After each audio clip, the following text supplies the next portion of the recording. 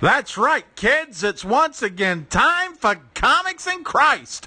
And in today's episode, we mirror the heroes. Our scripture today comes from the book of James, chapter 3, verses 13 through 18, and then continuing again in the book of James, chapter 4, verses 1 through 3. Who is wise and understanding among you? Let them show it by their good life, by deeds done in the humility that comes from wisdom. But if you harbor bitter envy and selfish ambition in your hearts, do not boast about it or deny the truth. Such wisdom does not come from heaven, but is earthly, unspiritual, and demonic. For where you have envy and selfish ambition, there you find disorder and every evil practice. But the wisdom that comes from heaven is first of all pure, then peace-loving, considerate, submissive, full of mercy and good fruit, impartial and sincere. Peacemakers who sow in peace reap a harvest of righteousness. What causes fights and quarrels among you? Don't they come from your desire that battle within you? You desire but do not have, so you kill. You covet but you do not get what you want, so you quarrel and fight. You do not have because you do not ask God. When you ask, you do not receive because you ask with wrong motives, that you may spend what you get on your pleasures. Thank you, God, for the inspiration of this word. Amen. I talk about superheroes so much in my life.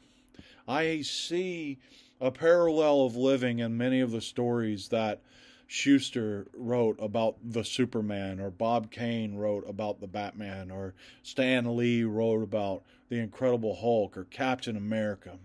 There's so many imageries that exist within heroes that becomes this mirror that we hope that we can hold up to ourselves and begin to see our reflection in.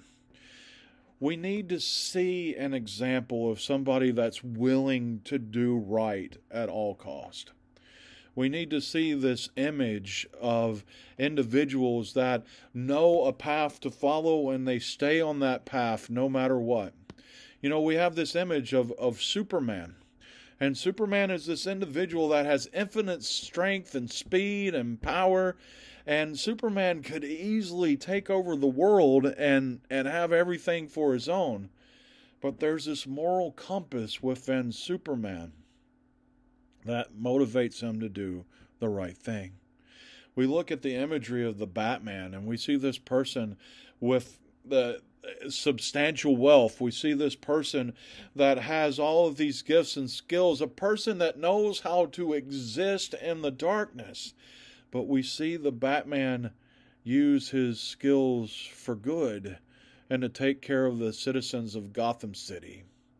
I think about the narrative of the X-Men, and if one of the things that I love about Stan Lee and the X-Men, each X-Man, each character in this X universe has something that sets them apart as being different, and there's some that look at those differences as bad and some look at them as differences for good. And it's when that those see that their differences are for the better, they are able to go out and care for the world. It's the difference between Charles Xavier and Magneto.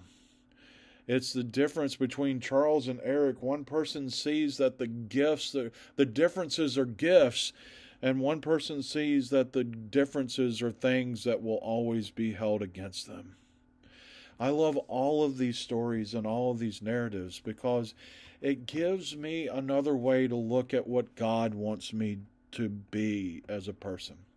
In today's scripture in James chapter 3, there's this narrative about being a person who is a peacemaker, and there also exists this narrative of individuals who accidentally create havoc and hard feelings because they use their gifts improperly.